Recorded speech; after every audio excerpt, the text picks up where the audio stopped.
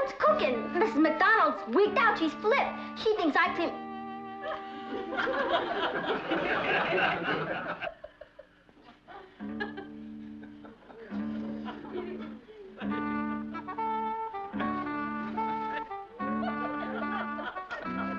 Holy moly! It's me!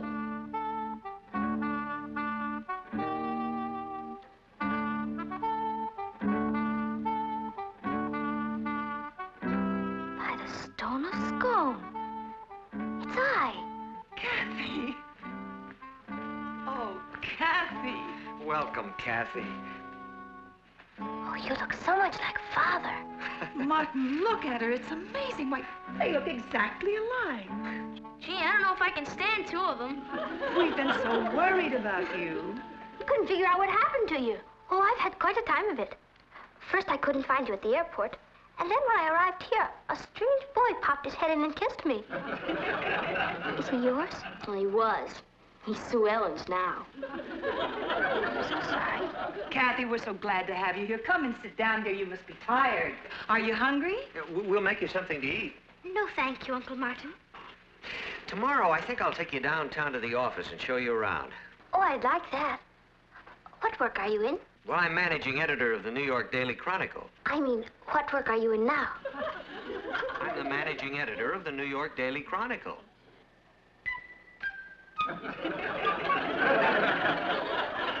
was up there. They were scraping your name off the door. Don't be ridiculous. They wouldn't.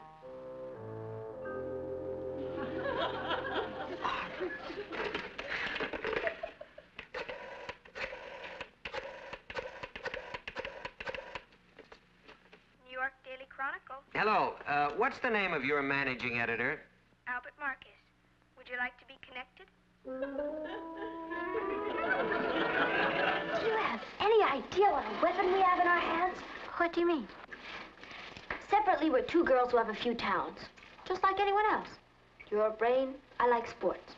You like opera, I like to dance. But together, we're really on the beam. On the beam? With it. We can be in two different places at the same time. Do you think we could really fool people, Patty? Let's find out. How? Any objections? Not in the least. I think I will descend below and inquire how Aunt Natalie and dear Uncle Martin are getting along. Am I interrupting, Aunt Natalie? Am I interrupting, Aunt Natalie? Of course not, Cathy. We were just saying how wonderful your being here is going to be for Patty. As a matter of fact, she could use a steadying influence. Patty isn't as mature as you, dear. She's a bit flighty. She's a three-wheeled monster. Perhaps my being here is going to be an imposition on everyone. An imposition? We've always wanted another daughter. You have?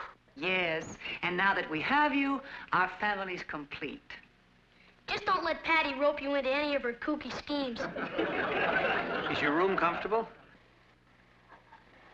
Yes, very. Because if it isn't, why, we'll get Patty to change with you. Oh, no, I wouldn't think of it. Well, remember, this is your home now. Sometimes Patty can be a little selfish. A little selfish. So if there's anything of hers that you want, you just let us know. Actually, I just came down to tell you how wonderful everything is. Excuse me. I have a feeling they're going to get along just fine.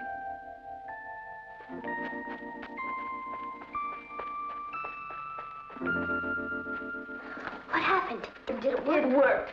Now, if you'll kindly keep your mature self out of my selfish way, I'd like to be alone.